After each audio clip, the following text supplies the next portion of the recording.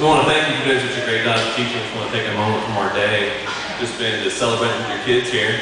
We brought you a letter from our CEO, Paul Cruzen. And then we also brought you a couple of books about Blue Bell, one for you and then one for your school library.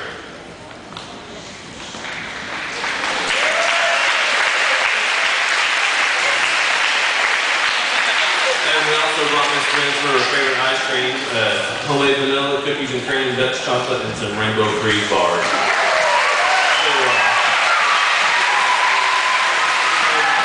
One of the rules about getting snacks to school is bring one for everybody. So like Mr. Shackelford said, we bought a whole truckload for y'all. It's going to be a nice in the cafeteria for you after lunch. We appreciate y'all. And thank you to Miss Guinn and good luck to her at the Teacher of the Year final.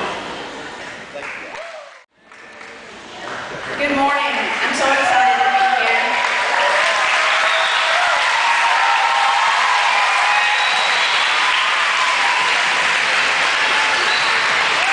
It is such an honor, and it is also such an honor to be with such a reputable company like Blue Bell to celebrate with us today. I did a little research as my high school students. Do we do a little bit of research in my class? All right. About ice cream.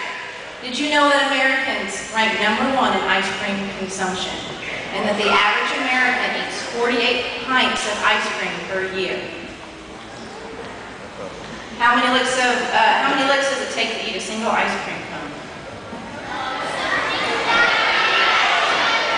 It takes 50. And the largest recorded ice cream sundae was over 24 tons.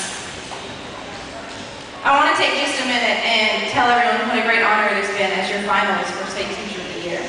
I'm not only representing Porter Schools, but every single one of you. It's been a once-in-a-lifetime experience. When I received a phone call on June 25th from Dr. Janet Barisi and Mr. Fenton and Mr. Shackelford, it's not every day your phone rings with those 3 people calling you. I've also had the opportunity to meet many influential people in education throughout the state. And every chance I get, it is an honor to share what a great school we have. And most people haven't heard of us, but I always tell them that even though we're small, we're mighty.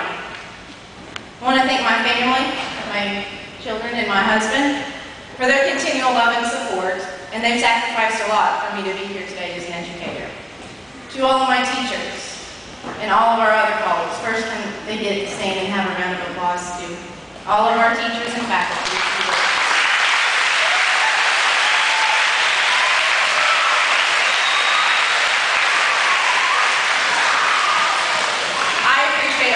Our students. When I receive this honor, I don't consider myself the best teacher, but what I hope I am is a representative of each and every one of you. We rely on each other to provide the best for our students, and it is through our efforts day in and day out that we are successful at the end of the day. Also, our administrators.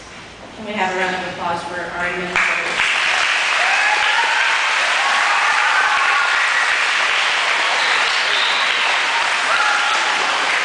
They're not always the most popular people at school, but I do know that they carry a heavy burden, and they work hard every day to focus on other things so that as teachers and students, we can focus on learning. So many of you ask me why I'm a teacher, and I want you to know that I'm a teacher for you. The greatest investment we can make is in every one of you. You're our future, and there's no other place I want to be than right here, challenging and inspiring young minds to achieve their dreams. As we celebrate today, I want you to know we're not just celebrating you. We're celebrating each and every one of you, because your accomplishments are also mine, and your teachers. And every time I witness your success, I know what I teach. Thank you.